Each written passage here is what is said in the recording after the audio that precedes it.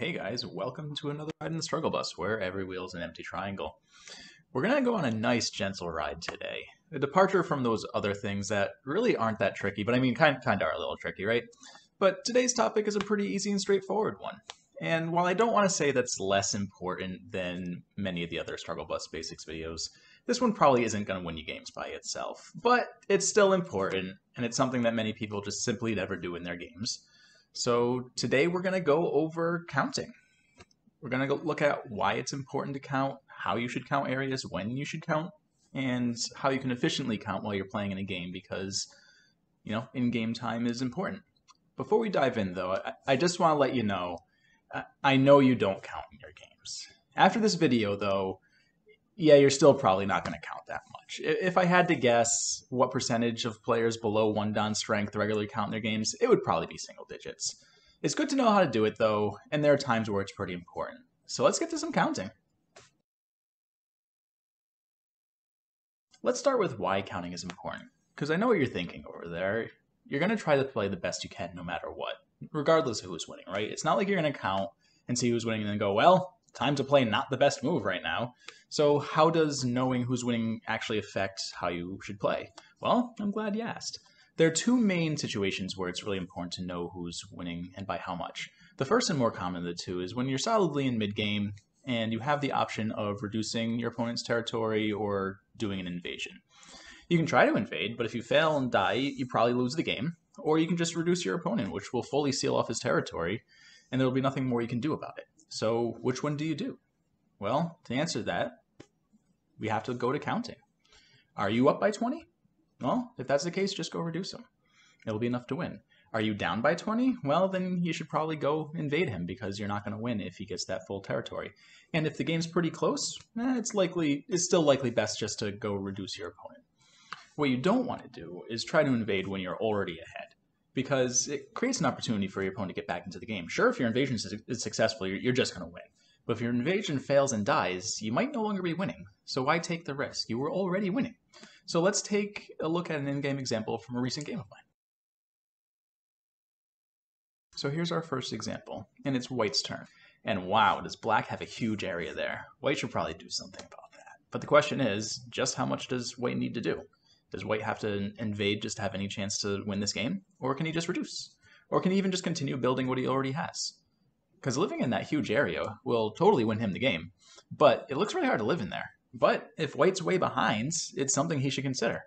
So does White need to play something like A, aiming to live inside, or can he play something much less risky like B, and just be happy with the reduction? The answer, of course, depends on who is winning and by how much. So let's go over how we figured that out. Let's do some counting. So I now have the board marked off with a reasonably accurate estimation of claimed points if White lets Black get that whole territory. Backing up a little, though, the first thing I want to go over is how to figure out what spaces to include or exclude from your territories when you're estimating them in order to count. The main thing you have to consider when figuring this out is if very normal reductions happen, what is your actual territory? Not what you want it to be, not what it could grow into. What is it actually right now?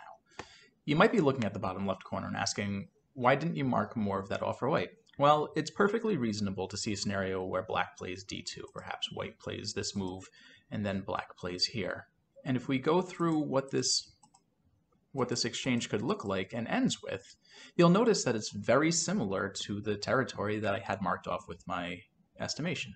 So it's important to consider these reductions when we look at our territory. Going back, you'll notice I did the same thing for the top. I didn't mark off M19 and M18 for White because it's very easy to see if Black plays N17 that those points aren't going to be points for White. So we don't want to count them. Basically, you want to pull back your territory one space from your outer stones. A case could actually be made that I've given too much to the bottom left, but it's just an estimation. And if Black reduces one side, White likely grows on the other side. But if you wanted to reduce that area even further for your counting, I wouldn't fight you on it. Let's look at another example to go over this concept again. This example is a little trickier to count because there are a lot more unknowns here. But that's something I wanted to go over because it's another important aspect of counting. We can see what we have marked off for points for both players. Again, using the same rule where I pull back the territory one space from the border stones. The bottom white territory in particular is tough to count, so it's because it's still so wide open. So I pulled it back an extra row there. Again, we're just looking for an estimation here. And also, again, I wouldn't fight you on it if you wanted to count even fewer points there. The trickier part on this board, though, is what do we do with that center area where white has a ton of potential? I have no idea. That's why I just put question marks there. To look into that, though, there are two important factors to think about. The first one here is that Black pretty much already has all of his points. He doesn't have much potential on this board, so this is really all he's going to get. White, on the other hand, has a bunch of potential on this board, and so he can certainly grow his territory, especially in the areas marked off with the question marks. So in this situation, for both players, it's really important to be able to count here. Because once we know how many more points Black has than White, we know what Black's goal is and we know what White's goal is. Do not allow White to get more than whatever the difference is. Or if you're White, get more points than whatever that difference is. In this case, Black has about 70 points and White has about 45 points with Comey. So Black has to stop White from getting 25 more points in the center. If both players count here, both players know what their goal is. How did I actually count Black having 70 and White having 45 though? Let's go back to the first game and go over some methods that we can actually use to accurately count. So there are many different ways to actually count. I'll go over a few of them, but I encourage you to find a method that works for you. Me, I count like a toddler and use my finger and count the spaces. I've developed a way to do that quickly though, and I'm pretty efficient with it, and it works for me, but it's something that I had to figure out for myself. The first method is to break the territories down into rectangles, like this. Ooh, so pretty. When you break things down into rectangles, they're pretty quick and easy to count, and then you just add all the numbers together. If you can't do the math in your head, write it down. No shame. I've totally written down scores on paper while I'm figuring it out. So here for White, he's got 12 and 8 on the bottom, so he's got 20 there, and then on the top he's got 15, 26, and then 34. And so then when you add Comey there, White gets about 60 points. Black, on the other hand, has 48, and then 62, and then 77. So Black has about 17 more points, but White has a bunch of potential on this board. So this actually isn't looking too bad for White. Another popular method to count is by doing so in pairs. So for White, the bottom corner would be 1, 2, 3, 4, 5, 6, and we just keep on going and marking off all the pairs. And you're still doing a lot of counting this way, but you have to do half the counting, and then at the end you multiply by 2. One benefit of this is when you're counting captured stones, you know, this white stone right here, this is one pair because you get a point for the capture and you get a point for the territory. And so with practice, you can also do this pretty quickly. The final method I'll mention is finding groups of 10 points and counting that way. People who use this method tend to want to be able to count very quickly while not caring as much if they get the exact number. For them, just having an idea of the score is good enough. So let's take a look at how that would be done. So we're going to be looking for groups of 10 points. And so we've got 10 points here, and that's a 1. And then we've got these 2, which we can group with these 9 for another 10. And then we'll have this 9 here, which is close enough to 10, so that's a 10. And then we've got this 6, which we'll group with this 4, and that is another 10. And then we've got this remaining 7, and then these 3, that's another 10, and then about 5 there. So that gives us about 55, plus Comey is going to get us about 61. And comparing that to our other counting methods, that got us 60. We're only off by 1 point here. Sometimes it's off by more than that, but again, you can do this really quickly, and it gets you a pretty close number. So we're back at the second example, and let's use the 3 methods to do some counting. So let's start with Black, and we'll use the first method, which is rectangles. So we've got 16 by 2 over here, so that's 32, plus these 4 here is 36. And then plus this 8 here is going to be 44, and then this 7 is going to be 51.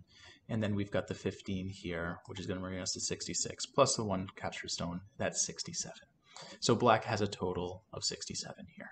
Looking at White, he has 2 by 8 here, so that's 16, plus 4 is 20, plus another 16 is 36, plus 2 is 38, plus the capture is 39. And Comey brings it to around 45. So using this method of counting, we give Black 67 and we give White 45. For the second method, counting in pairs, we're just going to count White this time to make it a little quicker. But here again, we're just counting with pairs.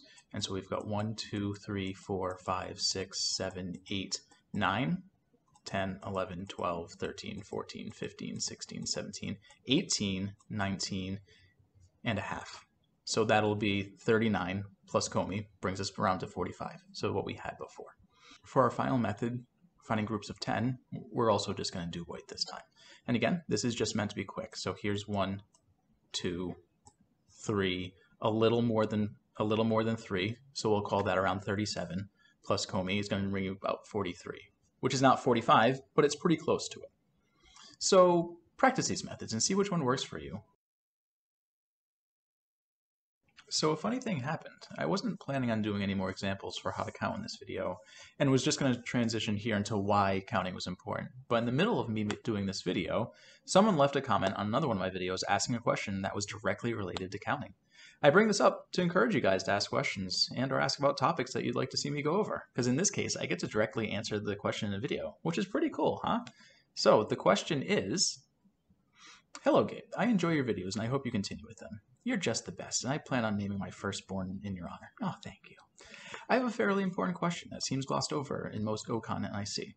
How do you all count during the game? You say this threat is 30 points and this threat's 15 points, and how do you know that? How do you estimate how much a stone placed is worth? You know, that's a good question. Let's go back to the two main examples from the co-fight video to go over just how I came up with those estimates. So this is one of the example games that I used in the co-threat video. And in that video, I mentioned that this co was worth about 30 points. So in this case, let's count how many points black gets locally if he wins this co, and compare that to how many points white gets if he wins the co. So here, black will get the 10 captured stones plus their area, which is 20 points. And he'll also get these 3 points, 1, 2, 3. And he's also going to get these 3 points here. And the reason for that is if these stones are dead, he doesn't have to block this off, but if these stones are living, he will have to play these 3 stones. So that's 26 points that black gets. If white wins the co, he's going to be able to capture this stone and then fill. And so he will get these 2 areas of territory plus the capture, so he will get 3 points. So the difference there is 29 points, which is about 30 points. I'm pretty sure the intent of the question, though, wasn't how did I figure out how much the co-fights were worth, but rather, how do you figure out how many points a co-threat is worth, or just a move in general. And I can speak to how we figure out how many points a co-threat is worth, especially in the context of this co-fight, but I can't really get into how much a move in general is worth, mainly because that's a more difficult topic that would just need a video on its own. But I'll gladly go over a couple examples of how I would determine how many points a specific move is worth.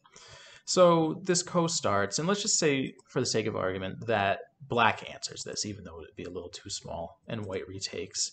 And now black threatens here, because this is really the one that I wanted to go over. And so how do we figure out how many points this move is actually worth? To start, we have to take a look at what does white get if he simply answers the threat. And in this situation, the counting is pretty simple, and we can just make the rectangle, which is one of the methods that we went over. And so in this case, the rectangle is 5 by 6. So there, white is getting 30 points if he answers this. So let's compare that to if instead white captures the co and black answers here. So it's tricky because we have to be able to read out how this would end up. And I don't know exactly how this would end, but I could see this going in a situation where white pushes a little bit and then blocks here, and then this happens. And so here we can compare this to what we had before. And so let's take a look at what black gets out of this. Black gets this little area, and he'll probably also get this point and this point. So black's going to end up getting about 8 points here, as where white, his original rectangle, if you remember, was this. A lot of that is now taken up, and he's really only going to get about 1, 2, 3, 4, 5, 6, 7, 8, 9, 10, 11 of it maybe. So of the 30, he's lost 19 of the points. So white has lost 19 points, and black gained around 8. And so that's about a 27-point swing, which is about as big as the co. So I guess it actually turns out in this situation, white should actually respond to this co-threat and play here because it is big enough to answer. And every situation is going to be different, and it requires some level of reading to figure out, what you're gaining versus what your opponent's losing, and finding the differential and figuring out the point value there. And it's not the easiest thing, but it's the next step of counting, right? Instead of just counting, you also have to do some reading to figure out what the board's going to look like and then count, which is admittedly considerably tougher, but that is how you go about figuring it out. In this other example from the co-fight video, I said that this ko was also worth around 30 points, and here's why. If black wins the ko, all those marked spaces are points. The corner on the right side are his no matter what, so they don't go into this calculation. But that bottom area will become completely dumb if white lives here. So counting this rectangle, we get 4 by 6, which is 24, and plus these 2, which is 26, and then the 5 captures is 31. And then we have to subtract these 2, so it's going to be 29 points total. And white living, again, is just going to deny black points. White's not going to actually get any points here, so we don't have to add anything to that. So the total points here are 29 points, which is close to 30 points. So that's what goes into figuring out how big an area is when there are stones that should be captured. And honestly, it should have been something that I was already intending to going over in this video. So thank you again for the comment. I appreciate it. Okay, so now let's get back to why counting is important. Back to the first example. So we now know how to approximate what territories exist on this board and a few ways to count them. And our counting says that black is ahead on board by 17 points. But white has a lot of potential here. So back to the original question that started all this. What does white need to do here? Does he need to do deep invasion, or can he just reduce? In this case, white has more than enough potential on the left side to make up a 17-point deficit. Especially true if he can build a nice wall while reducing black.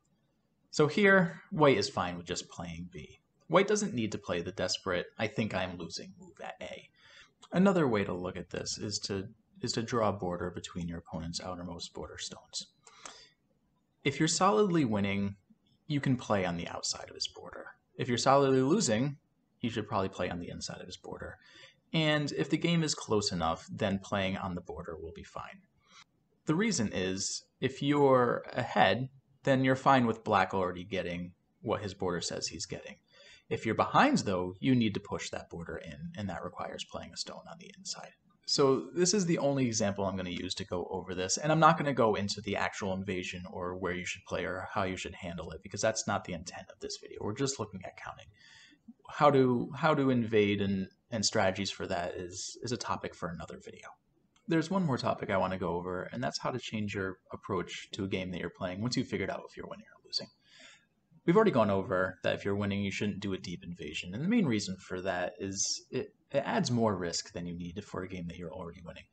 When you're winning a game, you want to keep the game simple, and you just want to move the game towards its end. You don't want to introduce complications to the game, because if the game gets complicated and you mess it up, all of a sudden your opponent's back in the game. On the flip side of that, if you're losing, you should be looking for ways to complicate the game. If you're losing and the game continues on peacefully, guess what's going to happen? You're going to lose. So the onus is on you to do something about that. Start a fight, cut some groups, make your opponent sweat. One time I was playing a game and one of my teachers was watching me play as I very peacefully lost by 15 points. He pointed out earlier that there was a cut I should have made, and I looked at the cut, and it looked scary, and there was no way I could read it, and my intuition just said that it didn't work. And he agreed. He said that he couldn't read it either, but it's better than losing peacefully. And he said that that was the type of game where he would make that cut, and he would lose or win the game by 50 points, as opposed to just rolling over and dying. He was saying that I needed to complicate the game. Go big. Don't let your opponent close everything up nice and pretty if you're losing. If you're losing, there better be some dead stones on the board at the end of the game. Win big or die trying. And I don't mean wait till the very end and try silly invasions when the game's over. That is way too late. You've already done goofed.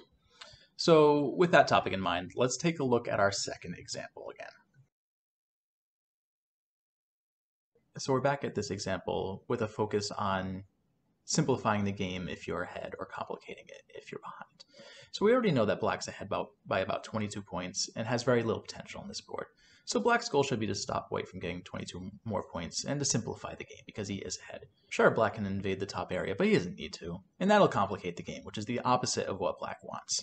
And I should know, because I was black this game. So I simplified things and went ahead and reduced white's top. And after we go through this exchange, you can see just how simple this game turned into, and oh crap, I'm under attack. Man, this game looks messy now. What happened? I'll tell you what happened. I complicated the game, and I didn't need to, because I was already winning. Going back, what I should have done is just play a nice simple move that is nice and strong, threatens these 3 stones, while also aiming to get into the top. It's not like white has the time to fix his top right now, but I didn't do this. I did that other thing, and it ended poorly. Here, my goal should have been just simplify this game, bring it to the end, and just rely on the fact that I have more points than white, and this will be fine. I'm going to end this video with one more example where I want to show the other end of the spectrum and what to not do there. So here's our last example, and it's going to show what I mean by losing peacefully. So the game's already likely over at this point, but we've all lost enough games from dominant positions like this one to know that this game is far from over. So it's white's turn. What should he do? Who's winning this game and by how much? I'm actually not going to tell you the answer to that one. The description of the video has what I think the estimated score is. So pause the video and count it up for yourself and compare it to what my counting was. How close did you get? Now that you know who's winning and by how much, what should white be looking to do here? Should he aim to just close this game out and get his win? Or is he losing and he should be looking for ways of complicating this game? And how about black? Is he looking to simplify or complicate things? Got that all figured out? Well, let's see how this game ended. I'm not going to provide any commentary other than to say nobody complicates this game, and it concludes just with a very peaceful end. So let's take a look at that.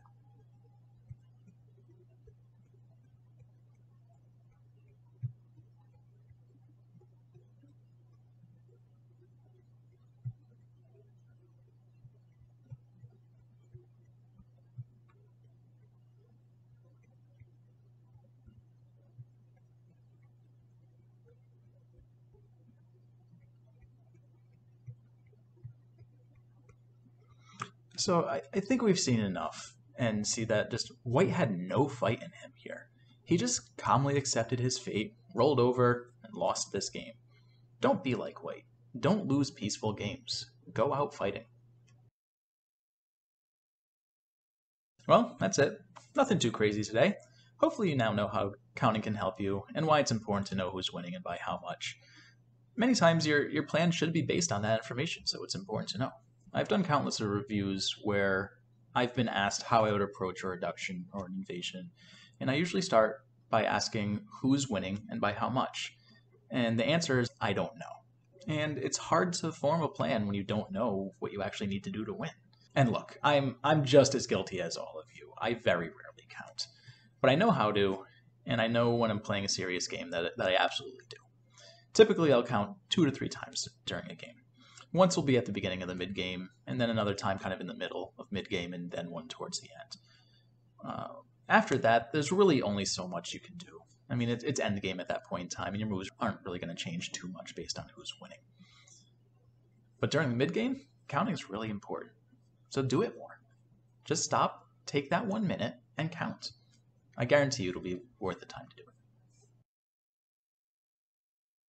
For those of you who enjoy this style of how I present information for the game and are looking for reviews and or lessons, I am available. My information is listed below. Or if you just want to get back to the channel, it's a great way to do that as well. Otherwise, thank you for coming out for another ride in the Struggle Bus, where every wheel is an empty triangle. I'll see you guys next time.